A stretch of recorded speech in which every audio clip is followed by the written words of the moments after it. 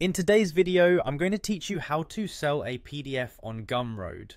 Whether you're a writer, designer, educator, or any kind of creator, Gumroad is an excellent platform for selling digital products such as PDFs. Let's walk through the simple steps to get your PDF up for sale. First, you'll need to head over to the Gumroad website.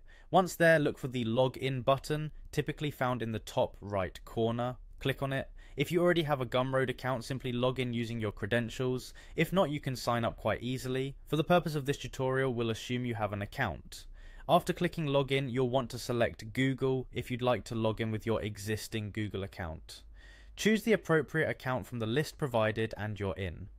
Once logged in, you'll find yourself on the dashboard. Look for a section called Products. This is where all your digital items are managed. Click on Products, then click on New Product. This is where we start to create the listing for the PDF you're selling. You'll see a prompt to type in the name of your product. Choose something descriptive and attention-grabbing that conveys the value of your PDF. After naming your product, you'll be required to select a currency and set a price. Make sure you choose the currency that matches your primary customer base and consider doing some research on pricing similar products to set a competitive price point. Once you've set the currency and price, click Next, Customize. Now it's time to make your product appealing by filling in the description. This is your chance to tell potential buyers what makes your PDF special. Be clear and concise while highlighting its benefits and uses. Once the description is complete, you'll want to add an eye-catching cover image or video.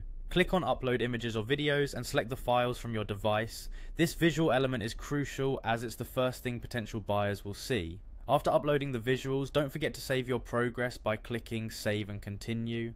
The next step is to upload the actual PDF file. Look for the upload icon and give it a click. Choose Computer Files, then locate and select your PDF.